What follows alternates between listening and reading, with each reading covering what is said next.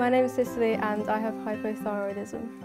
I was 8 and I had tonsillitis, and so my mum took me to the doctors and he looked at me and he was like, we're gonna send her for a blood test because there's just something not quite right.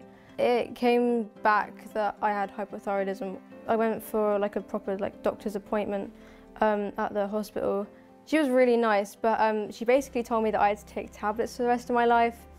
And I took that quite hard because I was just little and I didn't understand really what that meant, because I thought it would be something bigger than it actually is. I was kind of expecting I'd be at the hospital a lot, I'd have to have loads of tests, I might be I started sort of reeling off all these sort of different situations, and I was because I just didn't understand at all. I'm Claire and I have congenital hypothyroidism. It was diagnosed when I was 2 weeks old with the heel prick test when I was a baby. And they rang my mum on a Friday and said, we'll need you to bring her in on Monday, and then that was it. She was worried about what it was. They hadn't actually specified what it was that they wanted to bring me in for. So she was very is it something really bad? Is it something else? What is it attached to? Why? All them questions.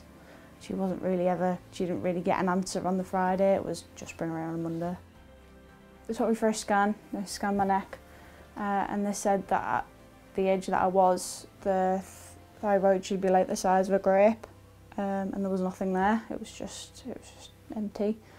So I was started on levothyroxine from that day, and it was mixed in with milk, and then as I got older they'd give me it maybe in a Jaffa cake or in a banana and cereal, stuff like that, just to get me to take it really.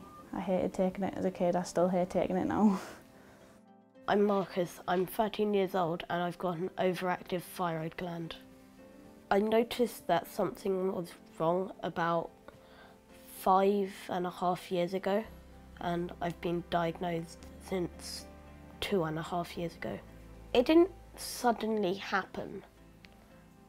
I thought it was sort of natural, but I started to not be able to breathe, so I was constantly getting out of breath, and I was always hot. I was relatively thin because the thyroid gland makes my body work harder, so I need more food. I went to the GP and had a blood test, then I went to the consultant and diagnosed me with hypothyroidism. Hypothyroidism to me, when it was described to me by my doctors, it was that my body's going 2 times the speed it should be. Basically, your thyroid is producing too much of the hormone it should be producing. I was diagnosed when I was 13 and I would have been in year 8 at school. I found a goiter in my neck, so my neck swelled, which is quite common with hypothyroidism because the thyroid gland is being enlarged. And we were actually on the way to a friend's house, and thankfully that friend was a doctor, so he had a look and said, oh, it could be nothing, but just get a blood test to be sure. And that's when I got the call back from the doctor to book an appointment. And looking back now, I can see that I had the symptoms of hypothyroidism. So I experienced things like hot flushes and talking really quickly and quite a hyper personality, and sleeplessness, and obviously a big appetite and not putting on any weight either.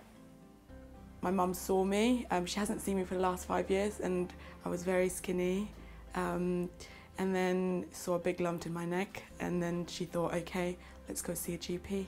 GP wanted to get an ultrasound, but that went really quick. I think they knew something was wrong, but they couldn't tell us. We had the ultrasound, and then after that they want a biopsy.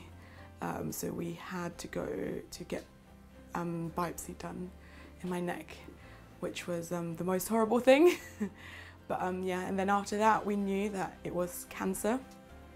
I thought I was gonna die, and I never thought I was gonna have it. I remember going and meeting my the thyroid specialist, my consultant, Miss Pitkin, And then she held our hand. I remember so well my mum was crying.